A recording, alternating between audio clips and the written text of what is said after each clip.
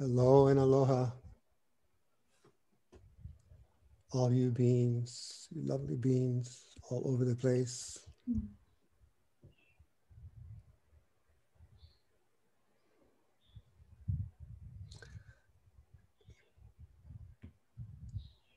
And your pet beings, a few of you out there.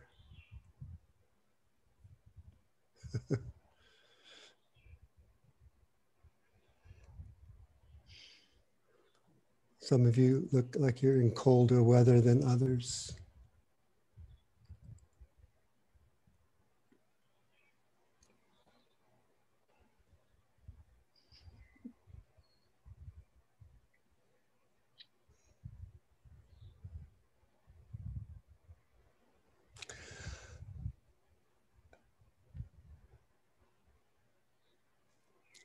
Most of you probably know Amanda. She's been on helping us before, and she's going to be continuing to help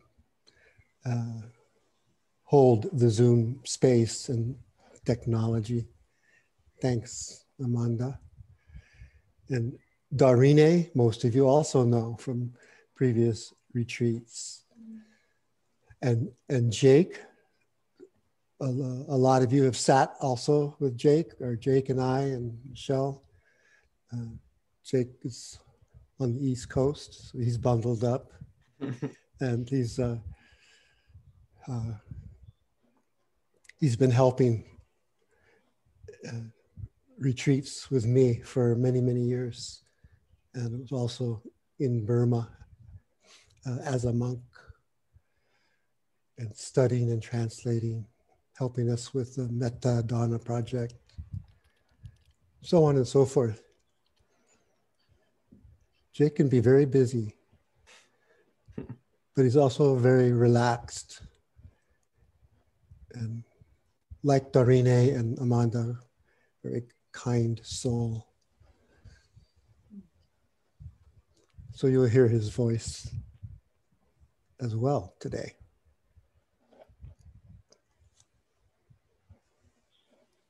Anything we need to know, Amanda? I don't think so. I was just going to post in the chat that we'll take questions at the end. So if anyone has any technical issues, you're welcome to message me, but otherwise we can get started. Great. Hello, everyone. It's a pleasure to see you. Hi. Hi, Darine. Hello. It's so sweet. Wow. So I will offer some short instructions, and then we'll sit quietly together, and it's just the same format. Steve will give a Dharma talk, and then we'll take questions. So go ahead and just start finding. Can you hear me okay? Yeah? Okay, great.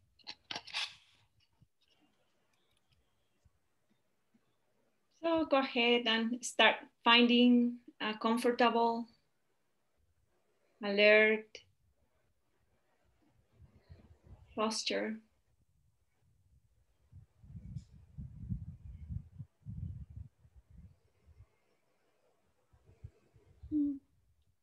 Perhaps taking a few deep breaths.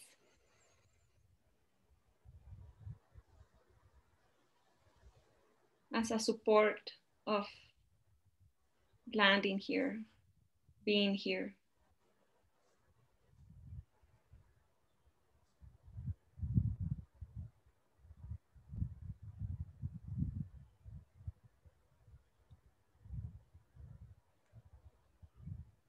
And you can just start settling the attention, perhaps just slowly, just around the space.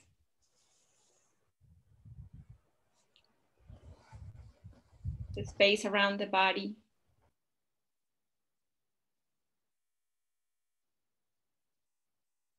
Or the skin.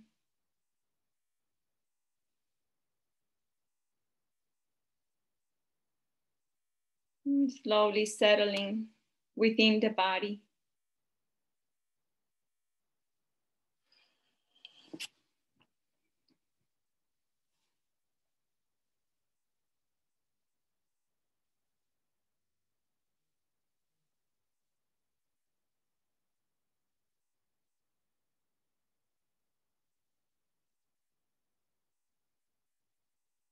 Remembering that we're shifting to a non-doing awareness. So perhaps we can start just receiving sound, vibration, just as it's happening.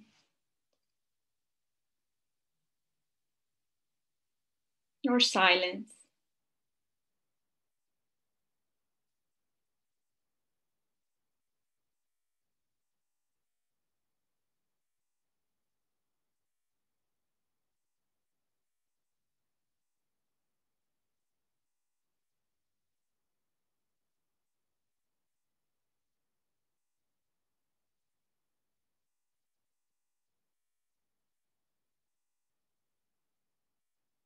And see, the attention can be concurrent with the sound vibration as it appears, exist, and disappear.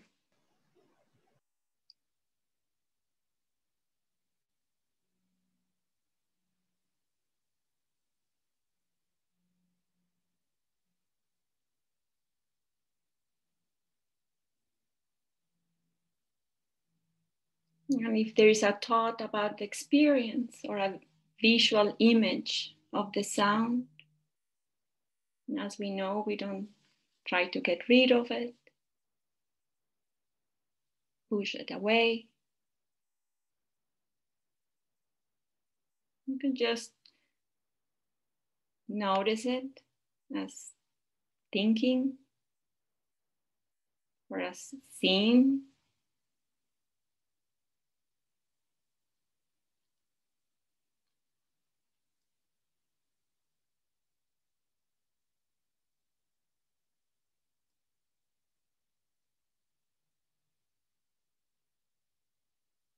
Bringing the attention back to just receiving the vibrations and textures as they come and go by themselves.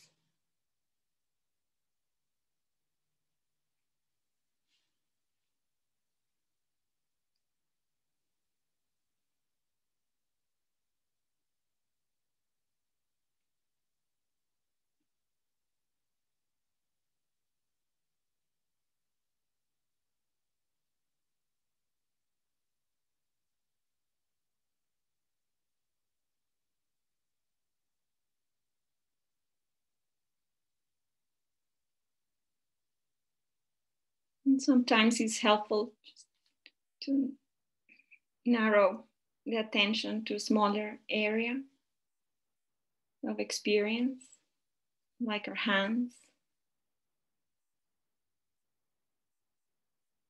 The same way as we were receiving sounds, you can just let your attention settle around the hands or in the surface, in a small area or the whole hand.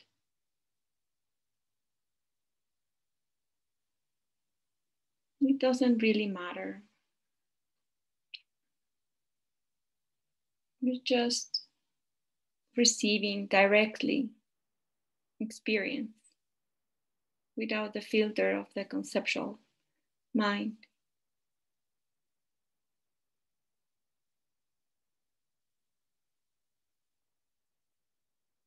Perhaps there is some tingling, warmth, coolness,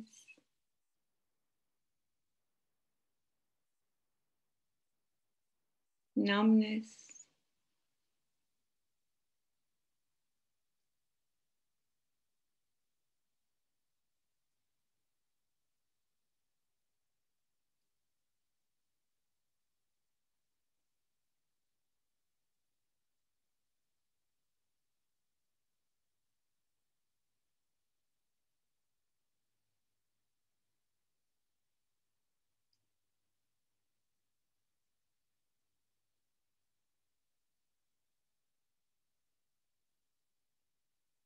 connecting, receiving the physical sensations as they change moment by moment.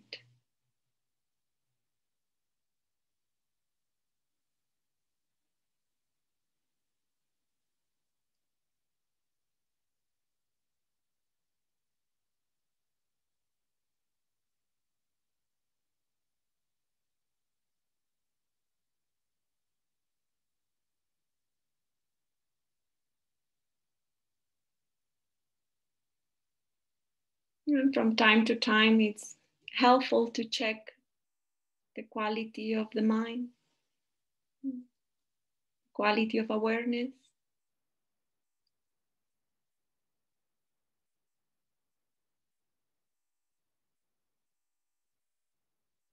See if there is this quality of accepting life as it is appearing.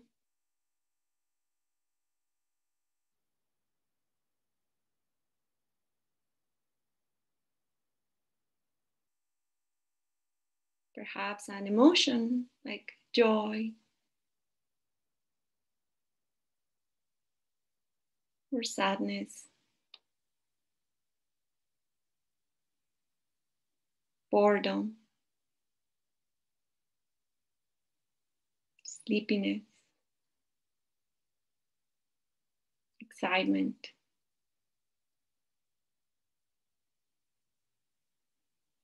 The same way as we receive physical sensations, we do the same with emotions or mental states.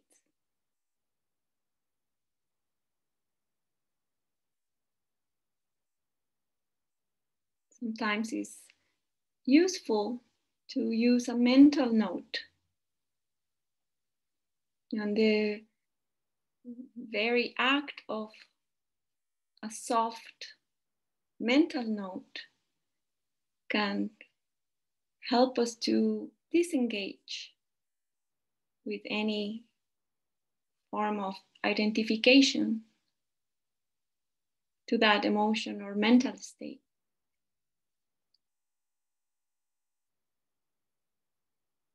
Not my anger, not my enthusiasm, it's just anger, just enthusiasm.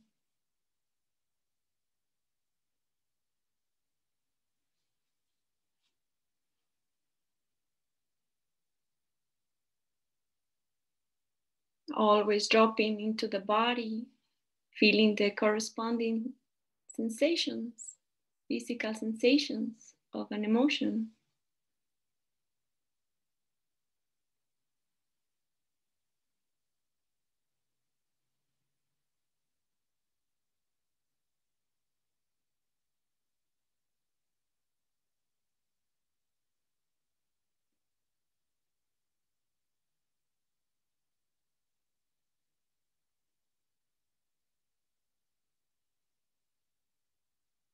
Perhaps connecting with the movement of the breath.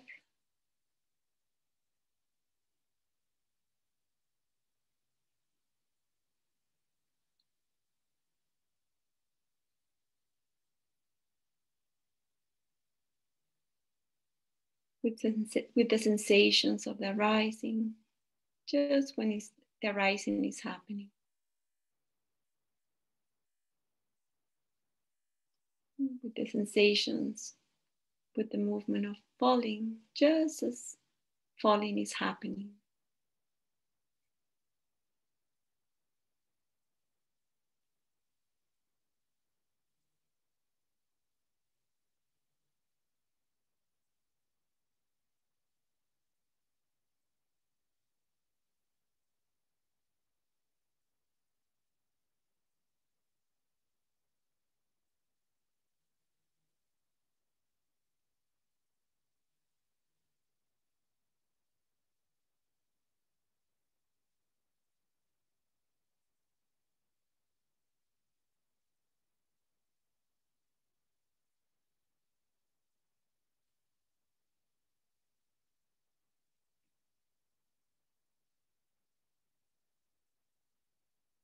Nothing to do.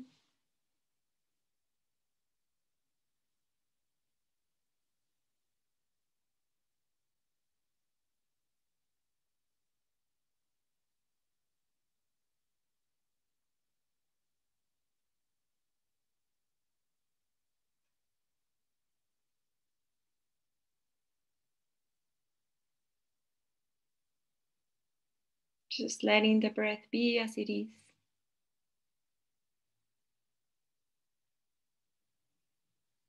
Short, shallow, long, tight.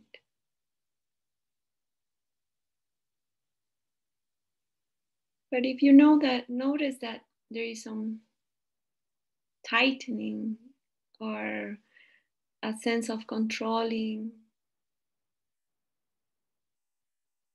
the breath, sometimes it's helpful just to move to another anchor, perhaps back to the sounds, hands, or body sensations throughout physical body sensations throughout the whole body.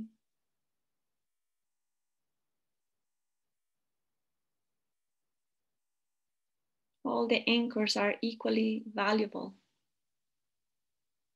So we learn what's available. We make an honest assessment that's available. And skillfully we move or explore, we settle in a calm, steady way in our anchor.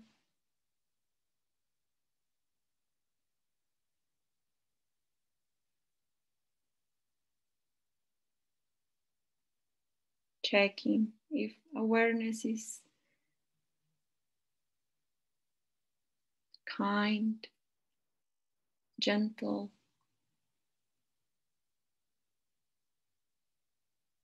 compassionate.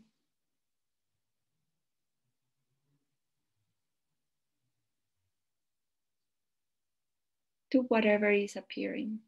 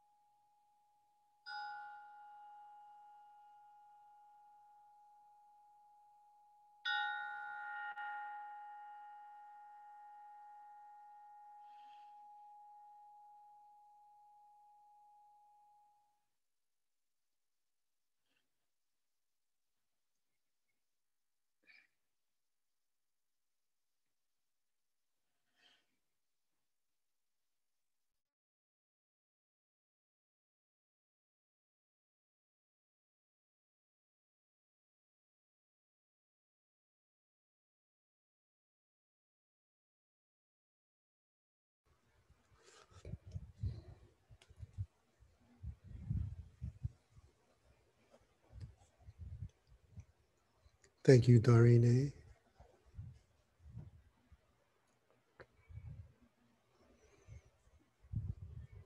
For putting us in our bodies and in the moment with things as they are.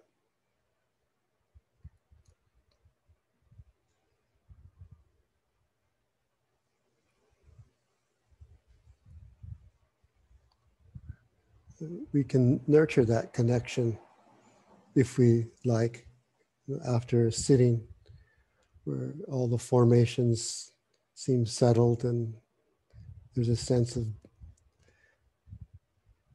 being embodied with this alive present time awareness.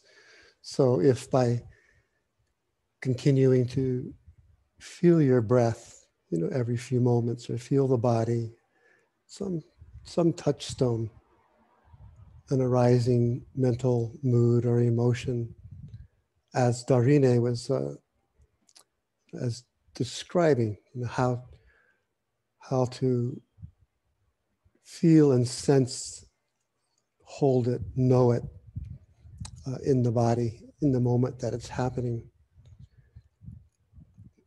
There's a continual sense of refreshing when we have that connection to the present moment through whatever means. Awareness itself, or knowing itself, can be that connection to the present moment, the awareness of knowing, as well as just the simplest sensations, vibrations, plate of pressure, doesn't matter. Whatever seems to just come through the dome of our awareness, we can reconnect with. So I thought today to just give a brief overview of aspects of equanimity that might be helpful in daily life and in practice. So I'll start with that. Jake may add to that, and then we'll all field any questions you might have at the end.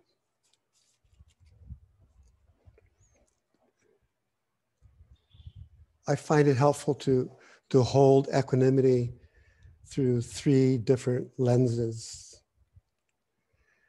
And one is equanimity as a spiritual power or virtue or quality of goodness itself, just as a skillful mindset, quality of mind, an emotion, a spiritual emotion. It's the last of the 10 paramis, these 10 qualities of goodness that we've spoken of over the past months in retreats or Sunday sittings.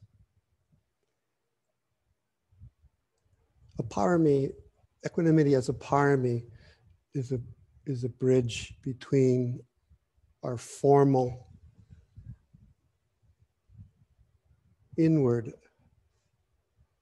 meditation practice and just being connected with our day-to-day life outside of the formal times of sitting.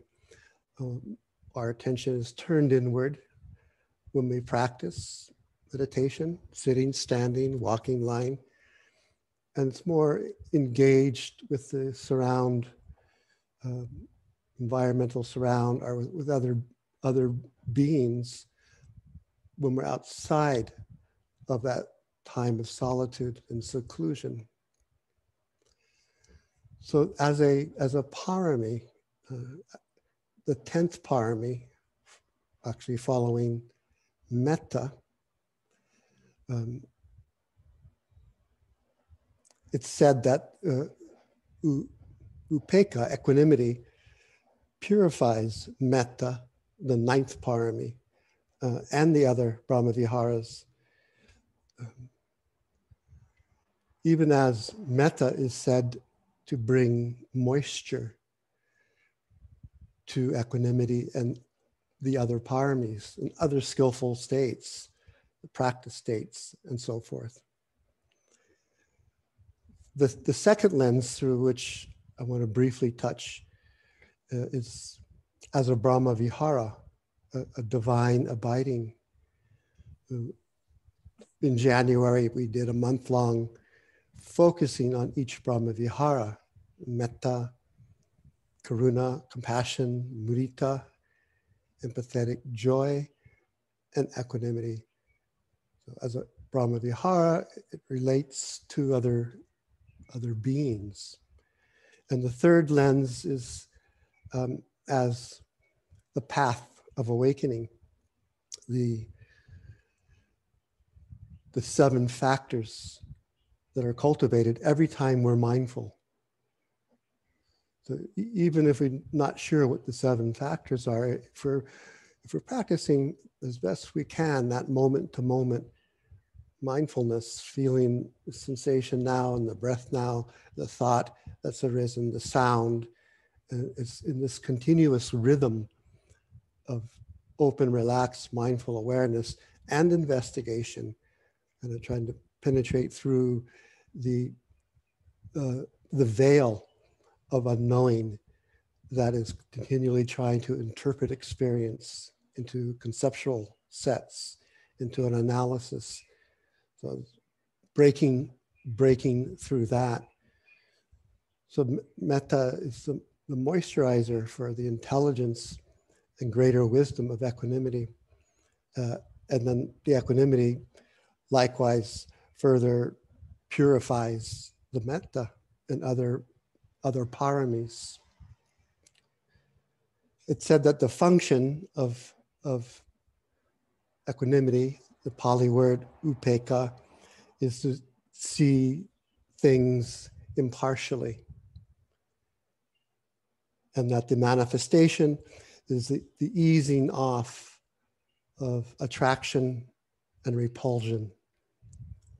The mind that responds to experience with that immediate liking and attraction, or dislike, pushing away, repulsion. The proximate cause of equanimity is said to be reflecting that beings inherit the results of their volitional actions. The 3 doorways of action being volitional thoughts, volitional or intentional speech, and action, intentional actions. So to reflect that whatever beings, ourselves included, whatever we meet in life, day to day, moment to moment, is the results from the previous habits and patterns of our thoughts, speech, and actions. So it's just nature. It's the law of karma and the fruition of karma. It's a good reflection, for example, when we're on retreats and we find the mind being judgmental of our own practice or of other people's practice and behavior, or maybe resentful. We may be resentful of our own past good practice if we're not experiencing something satisfactory to us in this moment. Or we might feel resentful for someone else whose practice seems to be going better in our judgment, in our idea. So then to reflect that, the good experience I may have from sitting and going through the pleasure and pain and gain and loss of a sitting, a 45-minute sitting or longer, or someone else's practice who seem real quiet and real in there, the results of that, whether it's good or bad, pleasant or unpleasant, are due to the fruition of actions, due to natural law, not to according to our wishes. So that kind of reflection is one of the ways we actually practice the Brahma Vihara of equanimity.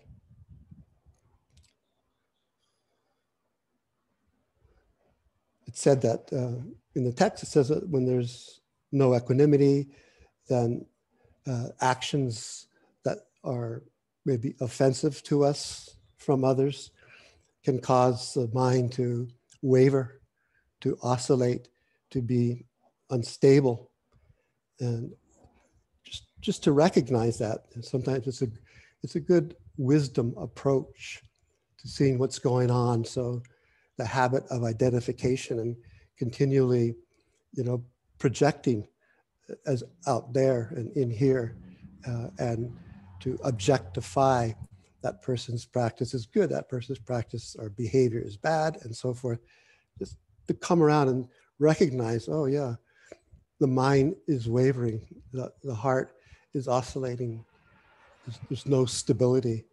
Just to approach the immediacy, not the content of what the experience is, can soothe our system and kind of bring us into a balanced, relaxed place.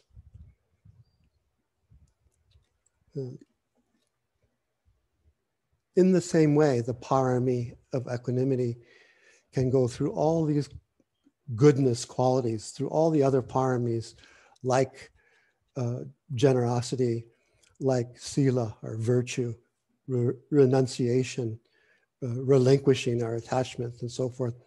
And in each case, it purifies, it empowers, it brings them to fruition, so that, for example, we don't rely on older habits of starting to deliberate when we're about to do something generous, to give something, and instead of having thoughts of, well, maybe I'll need that later, or we deliberate whether the gift is something we can let go of, or whether it's appropriate, whether it's the right gift to give, and whether it's at the right person to give. So we deliberate about the recipient, and so we just sort of trip out on that goodness, that dana goodness, that generosity goodness.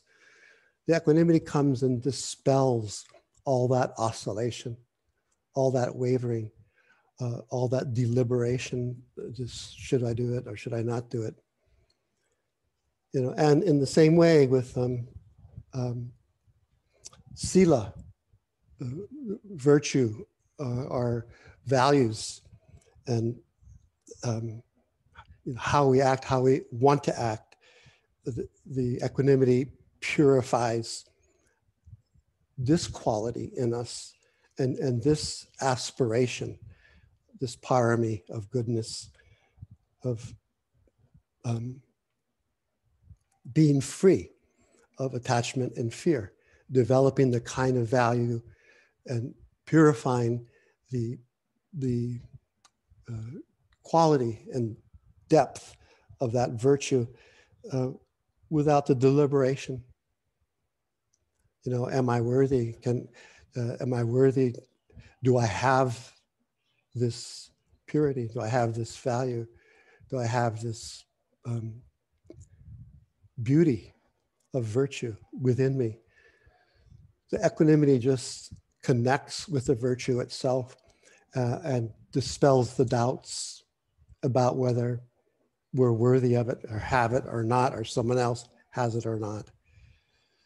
In that way, we can go through all 10 paramis and reflect on and see, contemplate how equanimity purifies each one to be what it is, to be the essence of what it is. And for example, energy is another one that's important, day to day, important for our practice, particularly because when it's in excess, that we're expending all of our energy, we're going to be exhausted. We're going to drain it out. It's not self-sustaining. With the equanimity, there's a natural energy conservation, preservation that happens because of its ability toward renewal and holding the essence of balanced energy.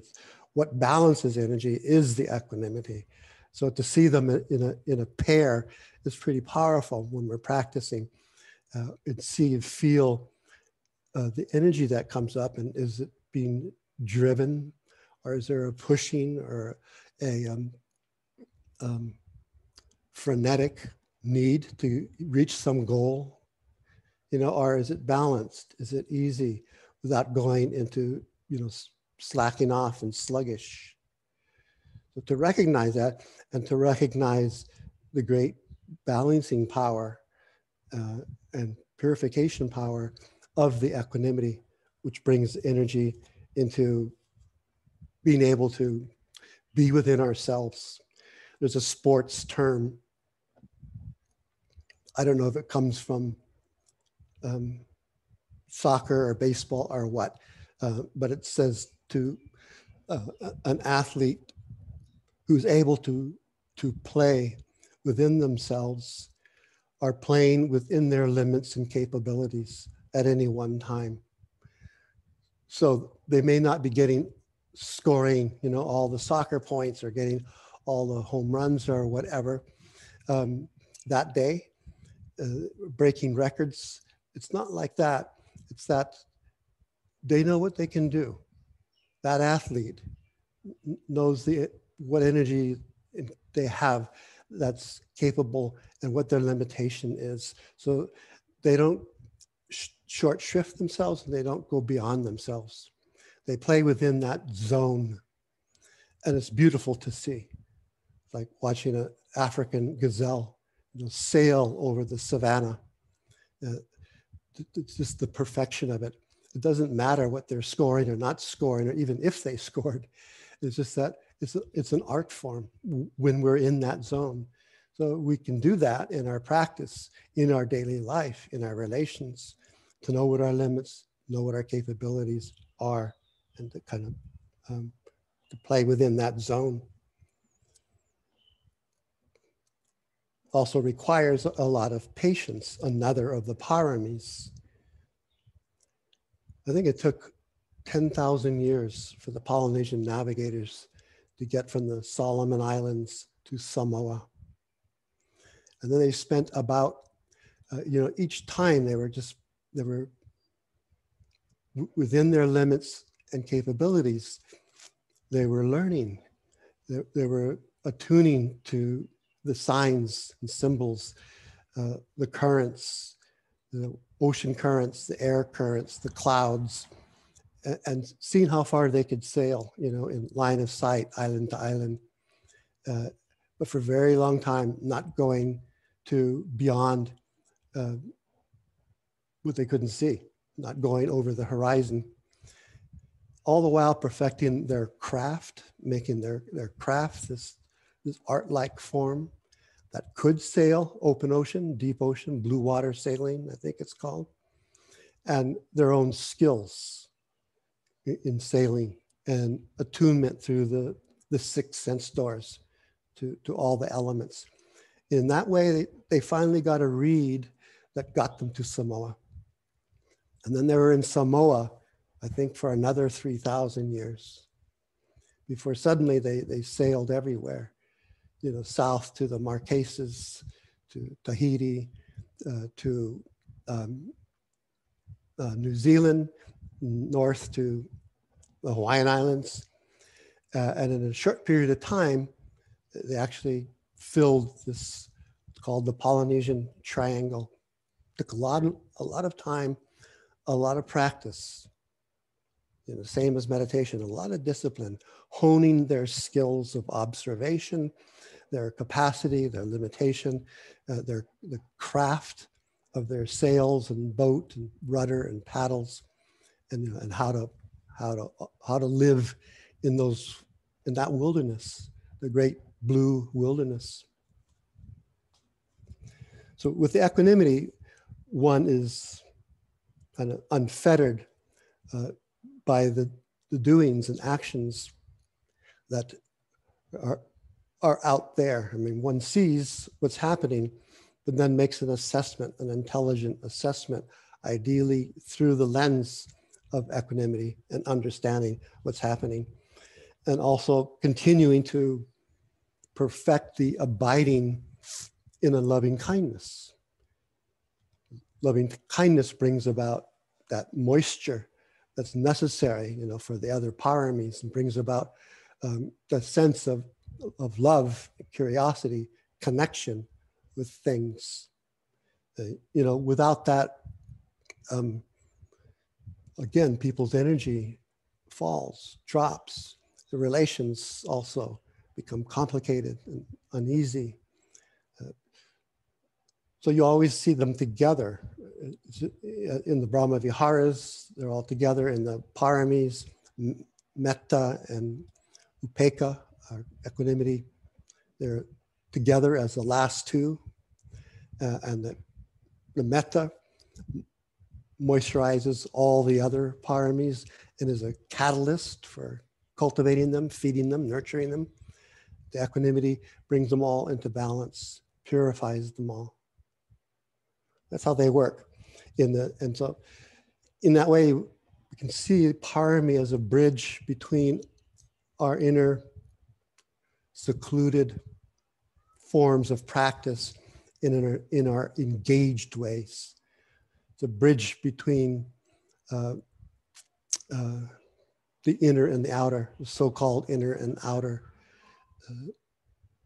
the solitude and the interactive. It's also a bridge between the various practices.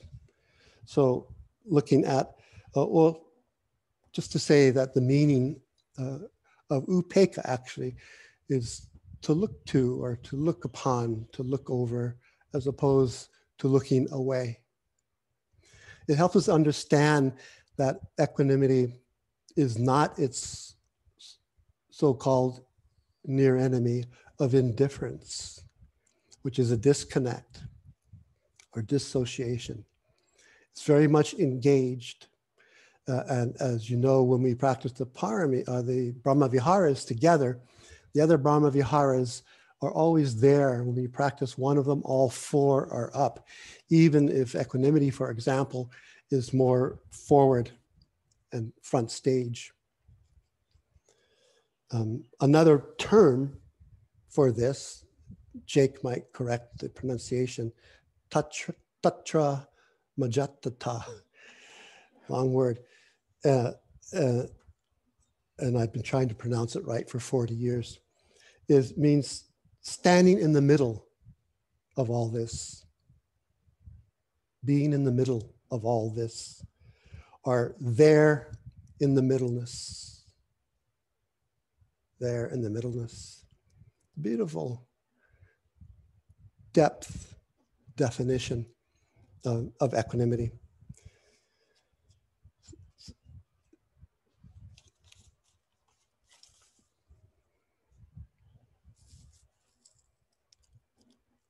As a Brahma Vihara, since I mentioned them already, Brahma Viharas relate to our relations and help refine and energize, empower, and beautify our relationship to ourselves. We have equanimity along with the other Brahma Viharas for ourselves. And, we practice that, being able to kind of fill the spaces, to fill our bodies, and to fill kind of the immediate space around us like a cocoon of equanimity. And then to fill what are called the four quarters of the world, of the universe.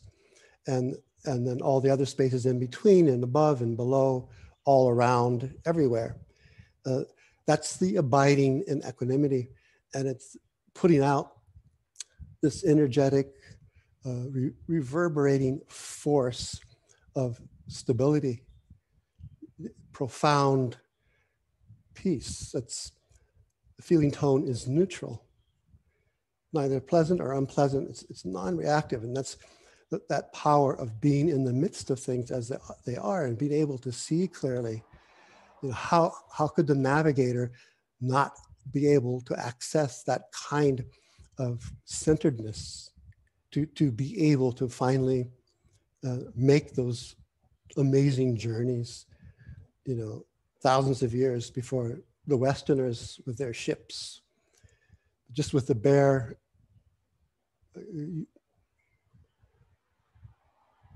intelligence of their own body, sense doors, attunement to the environment. That was their tool. And seeing, feeling how the currents were flowing and so forth. The mind imbued with equanimity then is immeasurable, abundant, exalted, without any hostility or ill will. You know what that feels like in those moments where we have that, and that what that means for the landscape of our meditation.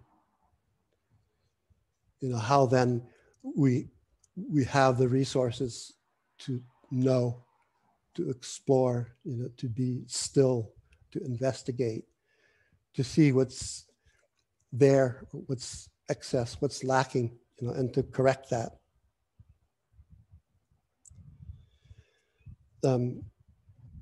The other lens is through the awakening qualities, the 7 factors of awakening, those 3 energizing ones of investigation, energy, joy, or rapture, and the 3 tranquilizing, awakening qualities of calm, concentration, and equanimity itself, out of which comes the purest mindfulness, which is the first of the 7 awakening factors. So here it's the job of equanimity to bring all those together in balance. So there's not one group running off like one of the energy factors kind of being ahead of the others. If you think of a pack of horses and they have the capability to all be in sync and run together. It's beautiful, for example, in riding with my friend in New Mexico, riding horseback and coming across these wild Mustang herds and seeing them run. Once in a while, there would be one out front and it would cause the other ones to kind of catch up with it. And at other times, it seemed that some lag. And at yet other times, they'd all be in sync, running together. It's the same with the qualities of awakening. We can run off with too much energy or too much investigation. It starts to become analytical, or too much joy where we get attached to that rapture, too much concentration where we get attached to the serene states, the quiet states, and come, you know, practice becomes oriented toward the feel-good aspects of meditation rather than the liberating, knowing the truth aspects of meditation. So it's like bringing all the horses into balance. So there's not one surging ahead and another lagging behind, but all kind of working together. That's how equanimity helps with the awakening factors. And the very last one I want to mention, actually, it's the 4th lens, is equanimity as knowledge. And that's the equanimity that comes as the last kind of insight stage before an awakening experience, before one touches the unconditioned nibbana. So as a knowledge, it's like the tatra majatata. It's in the midst of all things, that being here in middleness, where it's just completely attuned and seeing and feeling all the conditioned phenomena, all the bodily conditioned phenomena, all physical conditioned phenomena, and all mental phenomena And so it's reached, our practice has reached the stage here, insight stage of equanimity, where it's knowing these formations while completely attuned to the aspect of their conditional nature that sets us free. And that is that they are all impermanent, and that they are all dukkha, unreliable, unsatisfactory, because they're impermanent. And they are all incapable of control or absent of any controlling agency or entity. So by being attuned to this impermanence, unsatisfactoriness, and uncontrollability or selfless nature, then this equanimity, the intelligence of it, or the insight of it, is just seeing emptiness. It's unperturbed, undisturbed. With the Brahmaviharas, it's not being bothered by our and others' pleasure and pain and gain and loss and praise and blame. It's to do with how all beings have the fruits of their actions being played out all the time. All the pain and pleasure that we feel all the time is a result, and all of our friends and animals are being played out in this as an insight and knowledge. This last lens, we're seeing it from the place of liberation, or that point just before a liberating touching of the unconditioned can happen, is possible. We can't make it happen. All we can do is do the practice and the discipline to take us through the various stages of insight. And all along the way, we see the equanimity developing, but then at its very maturest end, it is this knowledge where we view things through the lens of all conditioned phenomena being impermanent, being unreliable, being empty of self, and this a sense of being completely okay. One could feel like it could just be there forever. It feels just as much being home as the Brahmavihara equanimity does in another way. So they're very close, and attributes are very, very similar. But with the Brahmaviharas, it's to do with relations with living beings, and with our practice as an awakening quality or as an insight itself. Equanimity is to do with all conditioned phenomena, period. And then, as I said at the beginning, as a parami, it's something we can reflect on and practice every day and see it as a bridge from practice to engagement, from meditation to non-meditation, as a goodness quality, virtue to continually bring about. So we can always find our way again and think what it is, what touchstone for you can remind you of being equanimous, a memory of a former sitting, a time when you were having a lot of equanimity, either Brahmavihara or in Vipassana meditation, or just even having, a hand to heart or some object, some visualization that just is a way of calling forth the equanimity when we feel its absence. So I'm going to stop there and see if there's anything further that Jake has to say, or anyone has questions and answers.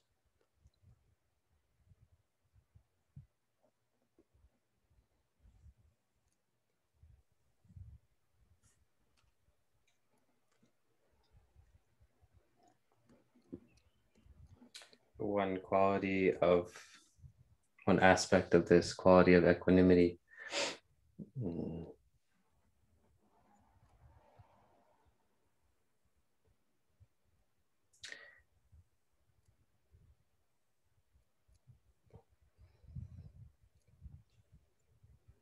is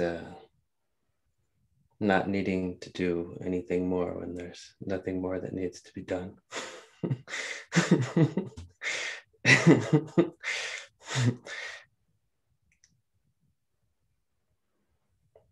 So I'd like to open it up after Darine's illustration of just receiving experience as it is, not needing to do anything.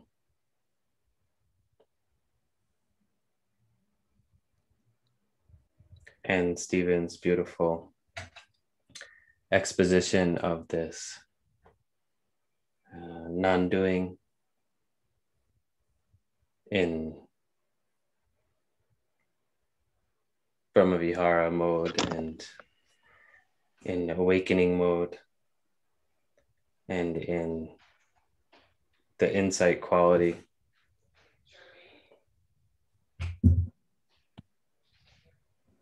And the bridge of the paramis. Just open it up now to questions, anything that we might be able to help with in how to embody these aspects in your own practice.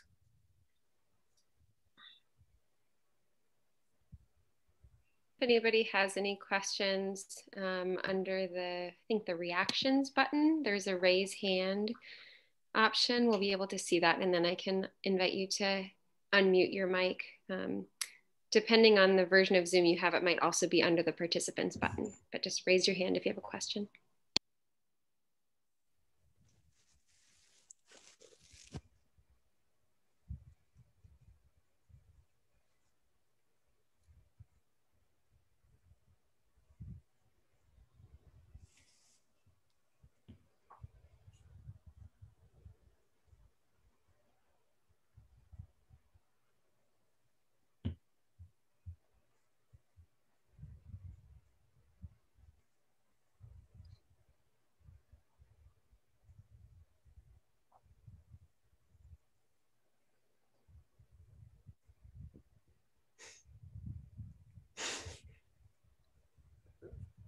Kathy?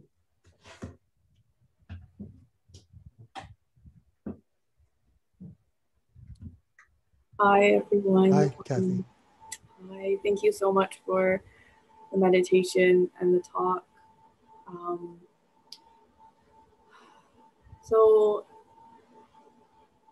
For the last few months, I've gotten this idea in my head that I really want to do like a longer retreat. Like a few months, maybe like 3 or 4. And it's just been difficult because, like, I think because of COVID and work, I just feel like there's such a strong desire to do this, but and that feels like a hook, like that feels like a very sharp hook. The fact that I don't know if this is gonna be possible, and I don't even know if it's a good idea. Like I just don't know how the idea of a longer retreat would fit into my life, and if it's even possible for it to fit into my life. And I just find myself like going back to this wanting, like this wanting of doing this, and then also recognizing that it might be not feasible. And so there's like a lot of tension there. So yeah, I don't know if there's anything that you... I have a response, and then maybe Darine or Jake. And my response is, if you know deep in your heart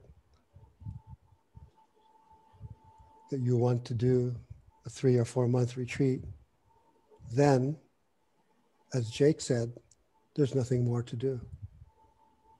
Mm.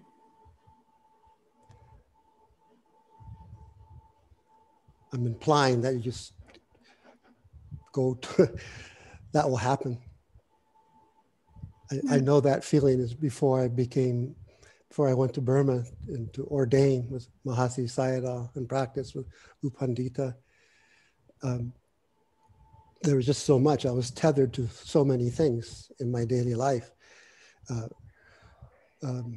Some difficult, some painful, some skillful, some unskillful. It was just a kind of real kind of enmeshment in the world. At a certain point, I knew that I had to go and ordain in Burma. And then, you know, the proximate cause for equanimity is said to be in terms of equanimity as an awakening factor is letting go. And it's similar to what Jake said, there's nothing more to do. And then it was still difficult. It was really hard my first weeks and month or so there, but that was okay. I knew what I needed to do. You know, a lot of things gave up. I had just met Michelle before we got together, you know, as a couple and have this lifelong relationship that we do. We're no longer together as a couple, but I just met her and had to leave and make arrangements because I had have a daughter, and you know, it seemed like impossible, kind of the way you're describing some of the things in your life holding you back, but nothing could stop it because of the clarity of what I needed to do for my life, to save my life. Darine, Jake? I just want to echo what Steve said in maybe some slightly different words, which is just to really honor the aspiration, to really, you know, bow down to the goodness of that aspiration in a way that lets you let go of the details of how am I going to make this happen, but just really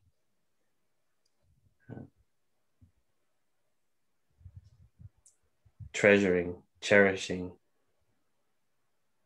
resting in the goodness of that aspiration, and then allowing it to happen in the way that Steve said, so that it's not a figuring out kind of an energy, but a being carried kind of an energy.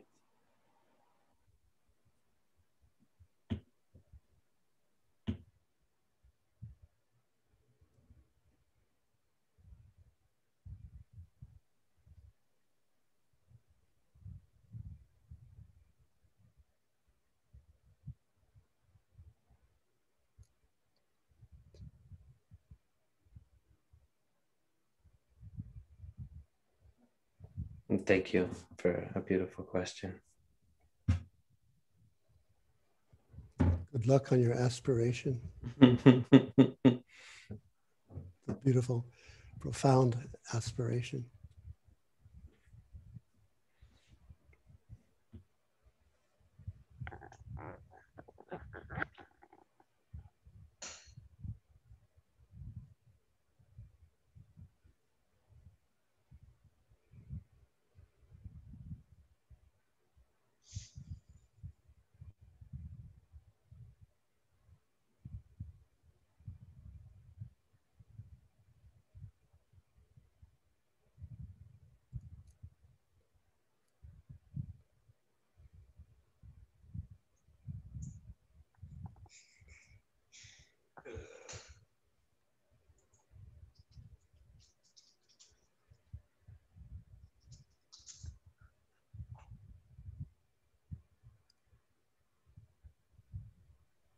You got them all into perfect non-doing, Steve. Yeah, right.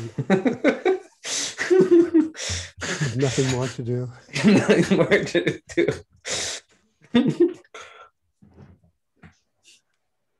It's a shortened version of what I had in mind. I thought of examples of how we're living now.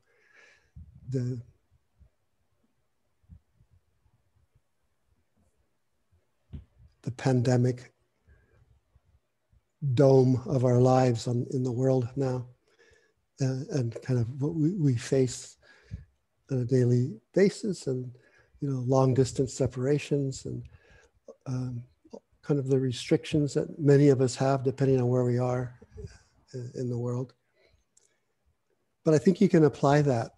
I just wanted to give enough kind of bare bones then to see how can any of this help under the conditions we are now living day to day.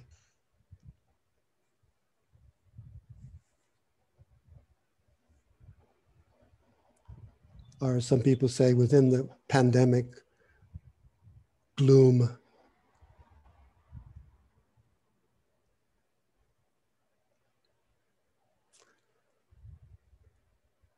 a common mental mood, pandemic gloom.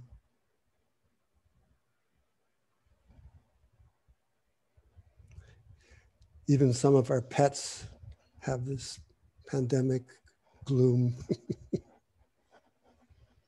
Michelle's cats, they're all aware of something's going on beyond the norm. For one thing, Michelle hasn't gone anywhere for a year, which is the first time that we haven't been traveling for a year in like 20 or 30 years. So the cats are very confused. They don't know what to do. They hate when she leaves, but they're angry at her anyway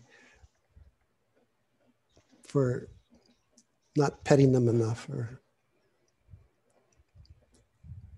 the pattern of leaving and coming back and then showering them with attention and pets and kitty whiskers. Leslie, you have a question? Can you unmute? You're still muted. I'm trying to unmute you. Okay. Are you? We can hear you. We can hear you. Okay.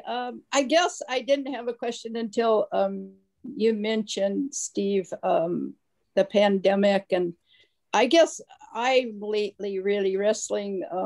I'm a travel person too. I do a meditation all over the world usually, and then travel. And of course, that's been different. But so lately, because I am of age, I did get my first vaccination, and I had all this,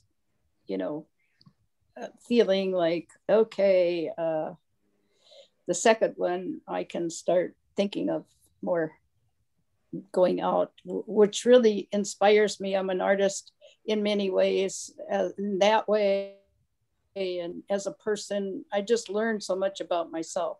At any rate, I just talked to my daughter today, and so I guess there was a part of me happy that I've been inside for a year myself, and that was going to shift somehow. But my daughter mentioned, well, it's not the time because even though you're vaccinated, there's a possibility you could give that to someone else. And I totally get that. But I guess in speaking of that, I guess this is a good talk for me. Equanimity just is as it is. But I wondered if you could say something about, I don't know, I guess living in a different world in the pandemic parameters, if that is, I guess it's the same answer, but. Darine, Jay? I don't quite understand your question. Well, my question is, the world to me is quite different as it is to many of us, many people. But for me, particularly because my world was so much travel and like that, and seeing my grandkids and like that, I guess because of the talk this morning with my daughter. I don't know how to quite be in that equanimity with it, except I guess keep sitting.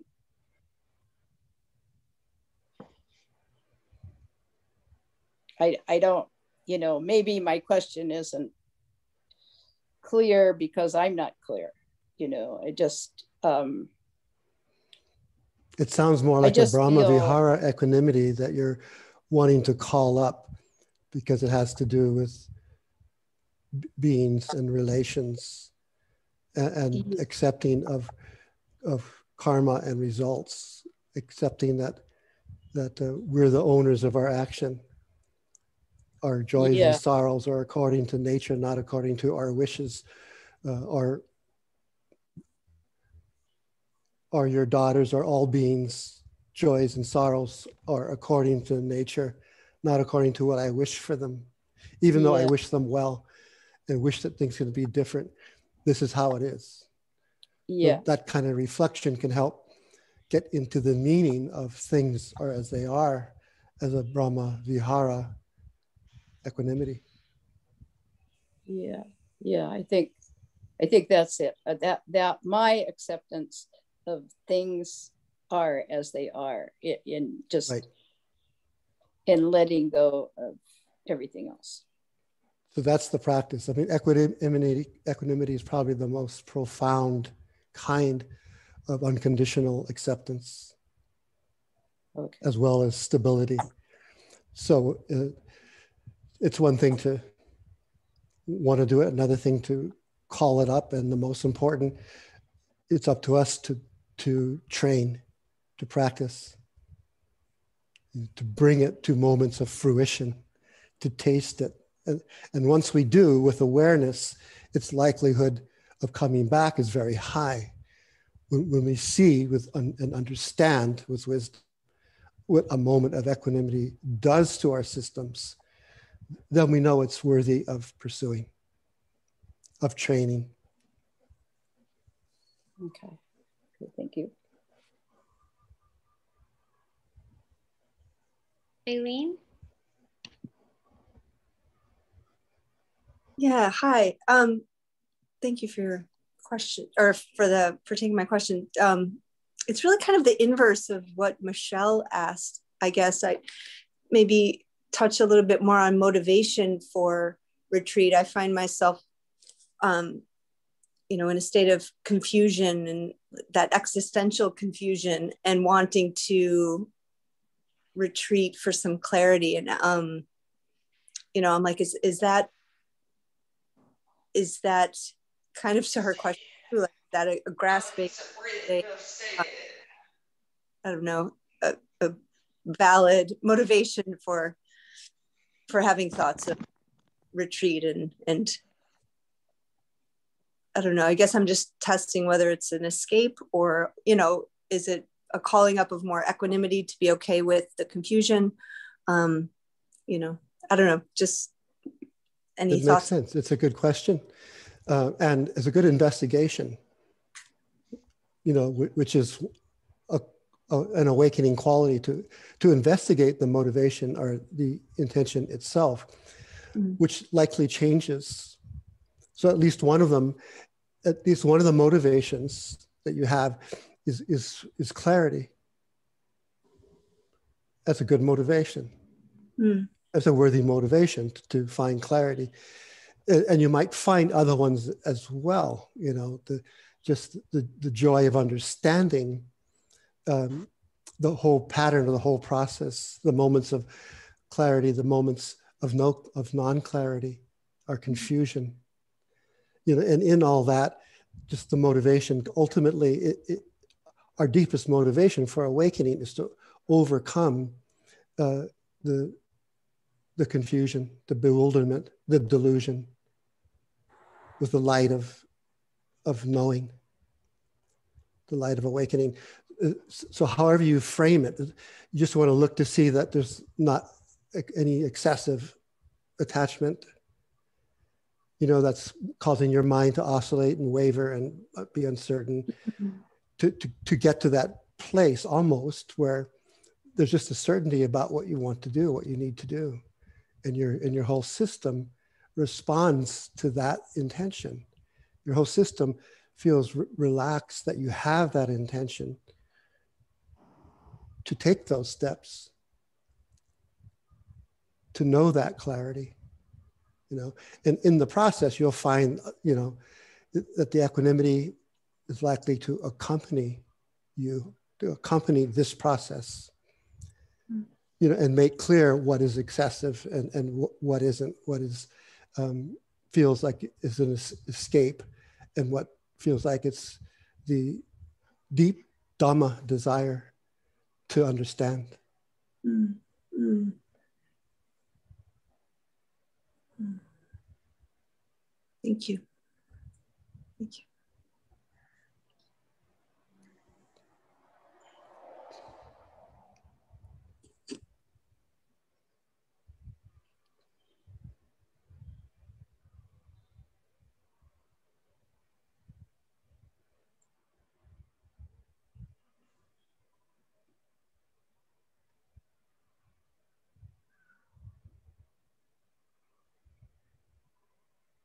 Thank you, everyone, for joining us and for your practice.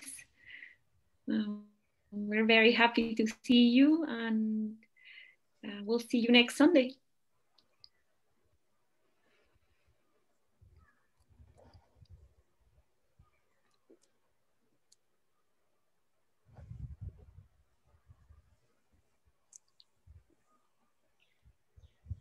Take care.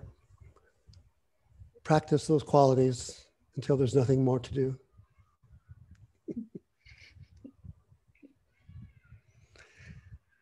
Say hello to everyone. Send metta.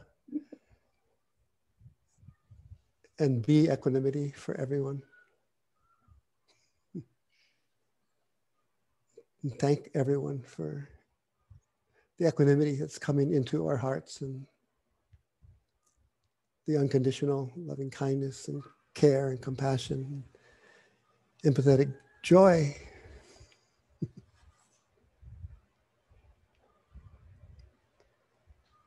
Maybe next week, Jay can talk a little bit about joy.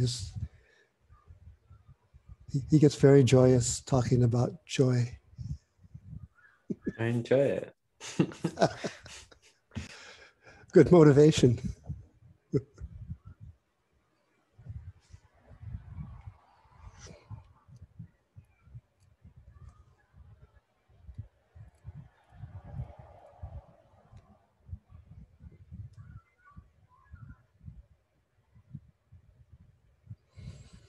Thanks, Amanda. Yes, see you next week. Thank you. Thanks for the beautiful guidance, Darine. Yes, thank you. De nada.